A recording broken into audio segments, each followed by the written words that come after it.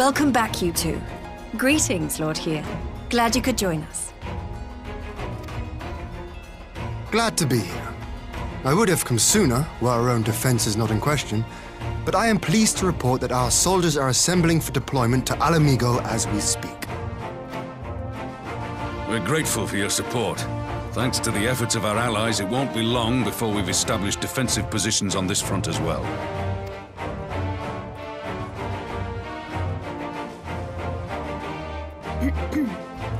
We have some good news too.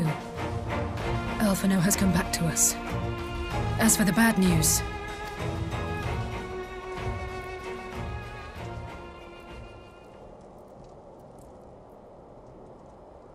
So, Alphino won't wake up, Gaius van Baelsar is alive and hunting Ascians, and the Empire is planning to poison us all with toxic gas. Does that sound about right? Ordinarily, any one of those things would have left me in shock. But the way things have been lately, it's all starting to seem pretty normal. Getting back to your report, are we sure this Black Rose is the weapon Maxima was talking about? It fits the description. And it seems we have Alphino to thank for sparing us an early demonstration of its effectiveness. I have a feeling this won't be the last time his bravery in the Empire will serve us here in Eorzea. The threat of an unknown weapon has had us all on edge. But now that we know what we're dealing with, we can take steps to defend against it.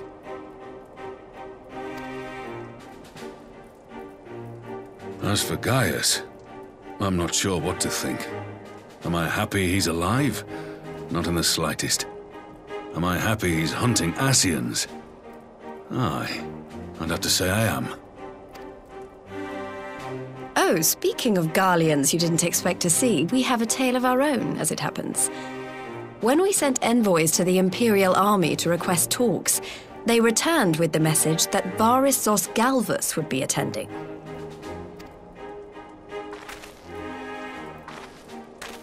The Emperor himself. Well, Varys did sanction the Popularis peace mission. But knowing that an Ascian walks in his son's skin, I do not see how we can trust him or anyone from that nest of vipers. The Alliance would proceed with negotiations regardless, if only to give ourselves more time to prepare. We do, however, require your cooperation.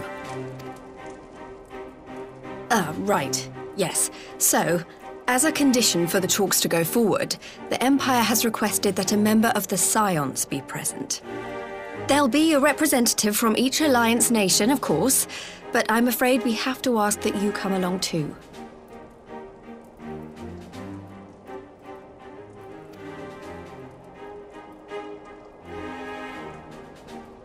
Gods, Lise! You know how much I hate politics. But then, what choice do I have? Alphino and the others aren't going to do it. Very well. I shall attend as the Scion's representative.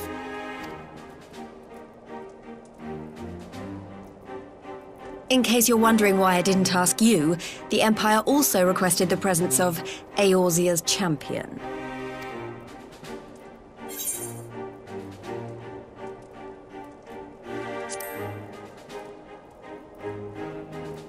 That's settled then.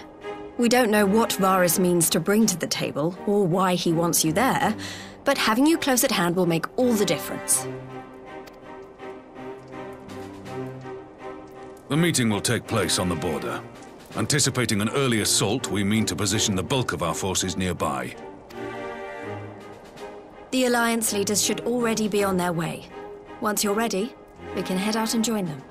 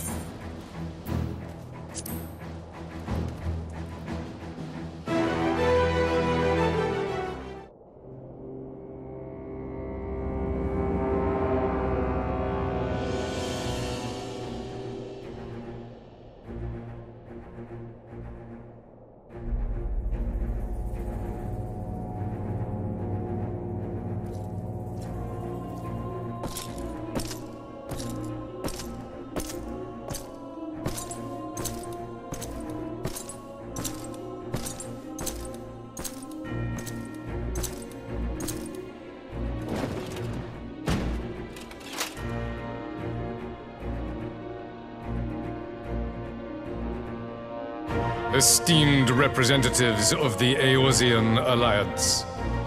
On behalf of the Garlean Empire, I thank you for inviting me here today. As this parley was convened at your request, I invite you to speak first. Very well, Your Radiance. I, Nanimo Ulnamo, 17th in the line of Ul, should be pleased to oblige you. As recent events in Alamigo and Doma have made plain, the subjugation and exploitation of neighboring nations is not a sustainable policy. Should this day end in war, you may very well defeat us, but you will never extinguish the people's desire for freedom. Though it may not be in our lifetime, there will be another revolution, another war, and the cycle will continue. Doma has entered into a concord with the nations of Eorzea, a partnership wherein we recognize one another as equals. Garlemald could be afforded similar treatment. You need only set aside your ambitions and join us in paving a path towards peace.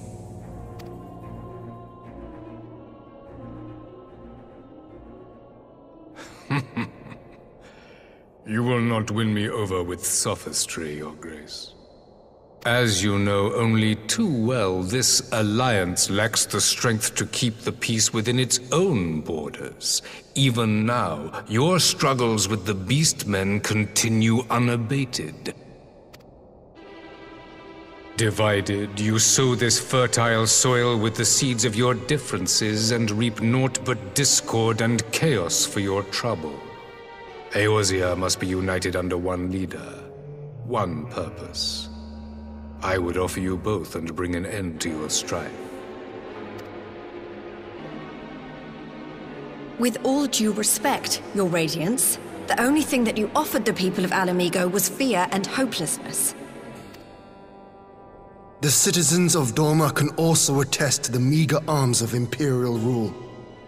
There is no purpose to be found in a life of oppression, each day more uncertain than the last.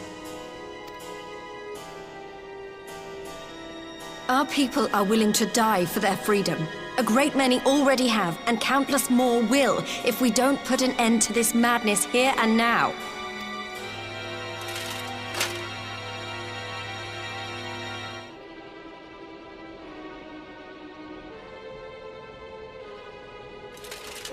We brought order and stability to your lives.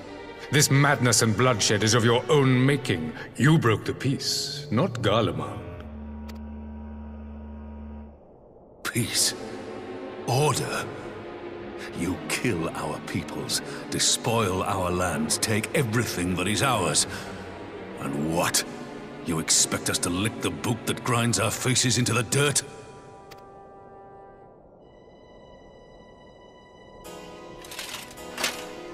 I expect you to weigh the costs. To recognize that countless lives have been lost on both sides in pursuit of a greater good, and to not squander all we have achieved in a fit of petulance.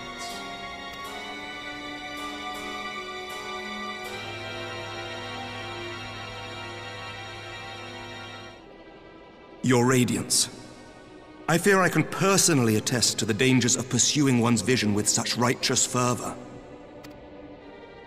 For 1,000 years, the Holy See of Ishgard waged war with dragons.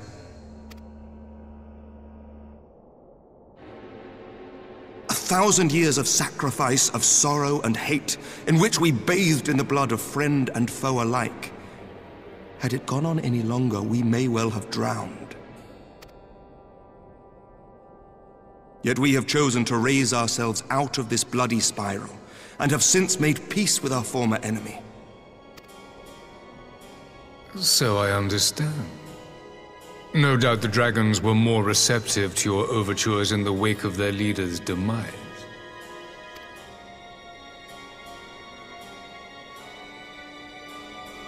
You speak of peace, yet use war to achieve it.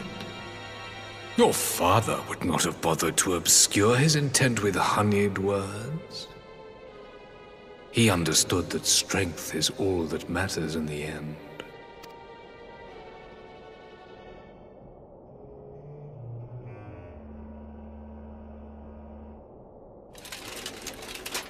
Without his clarity of vision, I can but wonder what will become of Ishgard and her people.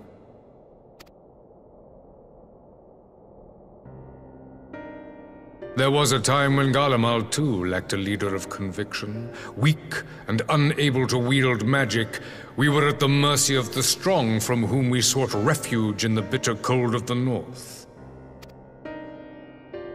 Were it not for the discovery of ceruleum and the subsequent development of magitech, we might never have gained the power to take back that which was rightfully ours.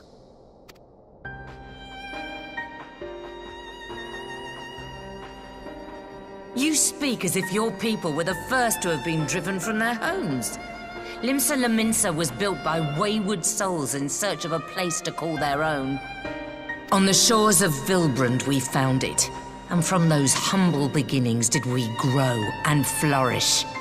And all without robbing our neighbors of their liberty.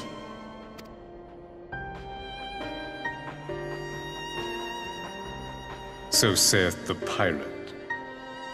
Am I to believe that you simply asked the kobolds to yield up their lands and that they were happy to oblige you? That you did not drive them out like rats in the hold of one of the many ships seized by your privateers?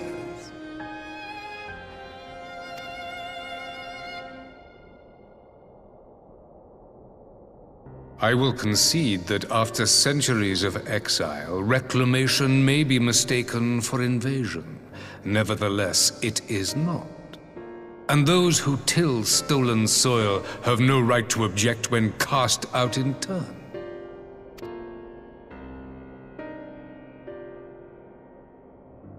Your uncompromising nature rivals that of the Ixal. They too lament circumstances which they themselves perpetuate. Were they but to embrace peace, we would welcome them with open arms. Indeed, some few have done just that, and now receive of the 12's Wood's bounty. Would that your people might learn from their example.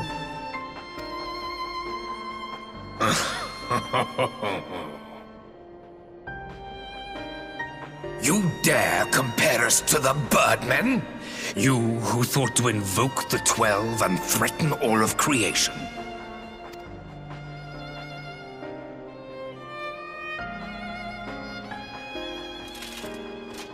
I came here in the hope of finding some speck of common ground, but I see now these discussions will accomplish nothing.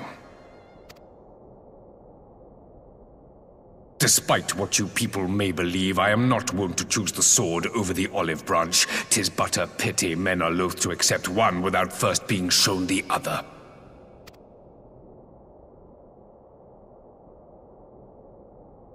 Wait! I beg you. This meeting was supposed to be a chance to find a way forward together, not to bemoan the missteps which brought us here. Please. If you truly consider violence a last resort, there must be a way we can come to an agreement.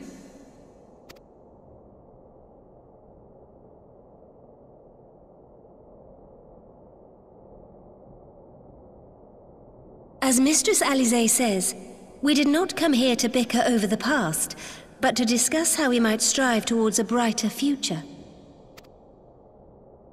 Emperor Varys, may I suggest a short recess, that all present might compose themselves prior to beginning anew?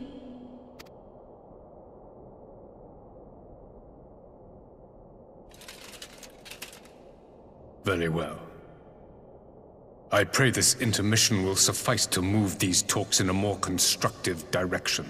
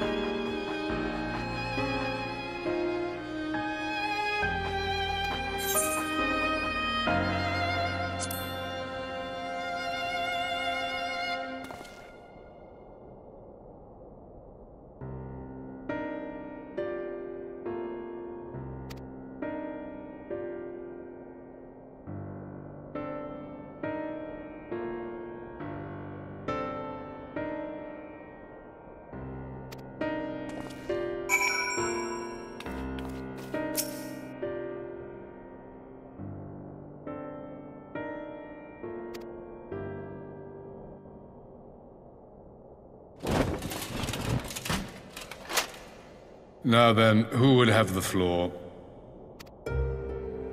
Before we resume, I wish to offer you an apology. After you graciously accepted our invitation to discuss an armistice, we have done naught but rebuke you at every opportunity. I believe I speak for all of us when I say we are deeply sorry for our discourtesy.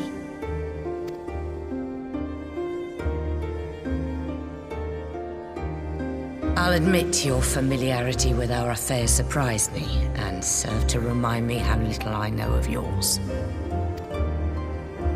I think all here can understand the desire to reclaim one's homeland. But why expand further? That is my question. If I may, the answer can be found in the Imperial doctrine they took great pains to impart to my people. Recognizing the threat Icons posed the world, Solus Zos Galvus decreed that they were to be eradicated. To this end, he began a campaign to unite all lands under the Garlean banner. Or so we were taught. Yet the Emperor only reached the burn, the Baron said to have been laid waste by Icons, after conquering all the lands that lay between. What is more, I am quite certain the practice of summoning was not nearly so widespread in the days before the Empire's founding. When you put it like that, it all starts to sound like an excuse, doesn't it? But to distract from what? Why are you really waging this war?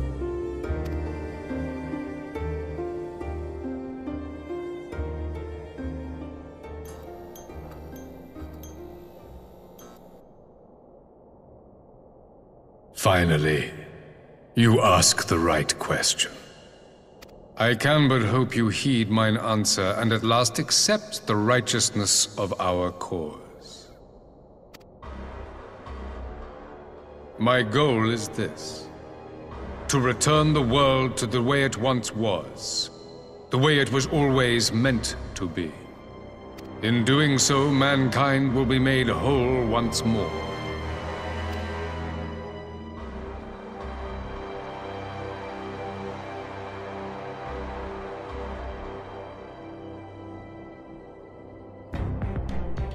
No longer will we suffer from the dissension born of our differences.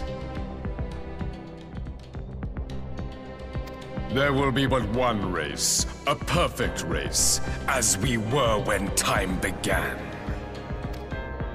What in Rulga's name are you talking about? I am talking about the origins of this star, of the source and its 13 reflections. At the instant of the great sundering, 'twas not only the world that was shattered, but mankind itself. Thus were we divided into myriad races, each with its own unique imperfections. That is why man looks upon his neighbor and feels fear and hatred, why he wages war, why he kills his brother. You all in your own way have proven as much today. The peace you seek is but a fleeting solution to a fundamental problem. One which calls for more drastic measures. To bring about everlasting peace, our worlds must be rejoined. That is the goal the Empire would see realized. The glorious future unto which we shall one day shepherd mankind. A rejoining of worlds? I have heard this tale of the source and its reflections before. Are these not the self-same desires as the Ascians? Emperor Varys, do not trust in their words. They will lead you to your doom. My father thought to use them, but in the end he succumbed to their temptations. He embraced summoning like so many other pawns before him. Do not tell us you mean to do the same.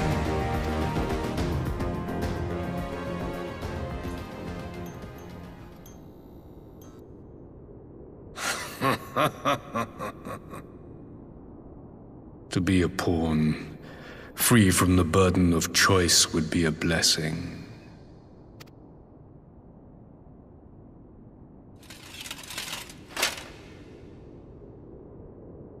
But I forswore that privilege the day I learned that the Garlean Empire was built by the hand of an Ascian.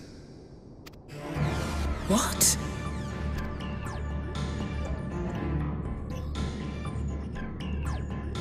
Yes. My grandsire, the former Emperor, is of their number. And who better to build an empire capable of bringing about the calamitous change we desire? Would you condemn me for this alliance? For bowing to the will of these shadowy masters, when the prize is true and lasting peace?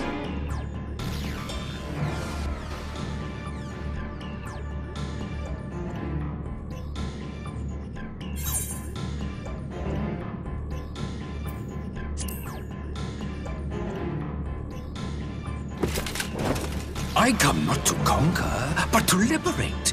To free man from the prison of divergence. Imagine a world united. One perfect race beneath a single standard. An army before whose might these servants of darkness and light would fly as leaves in a storm, never again to meddle in man's affairs. We would be the masters of our own fate. I bid you join me, not as subjects of Garlemald, but of a new nation. And together we shall win freedom for ourselves and generations yet unborn. You want to trigger another half-dozen calamities? You can't be serious!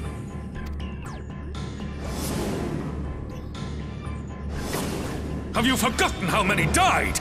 There will be no one left! Do you truly imagine we would aid you in your bloodletting? It is unthinkable! Unconscionable!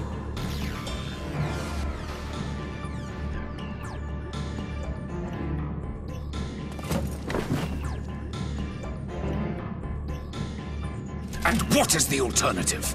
To be as cattle waiting for slaughter? I would have us work together that we might take fate into our own hands!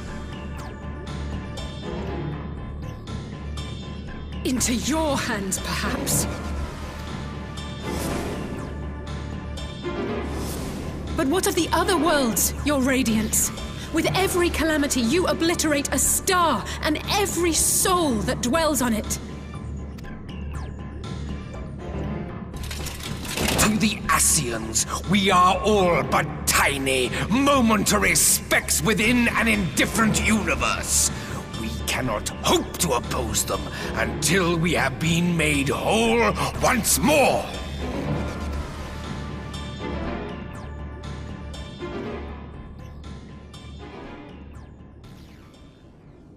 Are these truly the words of Garlemald's ruler? The flaws and foibles which you so abhor are what make us who we are. Every nation, even yours, Emperor Varys, is made whole through the combination of these imperfections, the strengths of one compensating for the weaknesses of another. While it is true that man succumbs all too often to anger and avarice, he may yet overcome his baser instincts through the forming of bonds with others, fostering community and cooperation. That the protector of an empire should not only reject these fundamental truths, but seek to change them at so dear a cost to life is indefensible.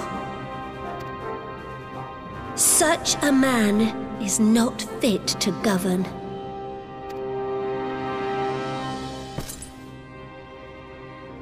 And you, warrior of light, would you refuse me as well?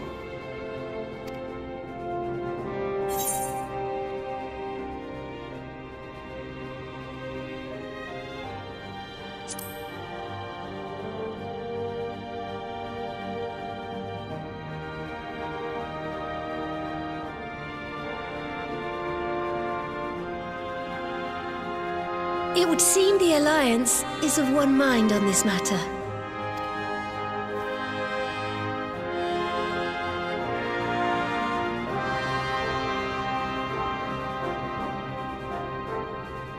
You Eorzeans never cease to disappoint me.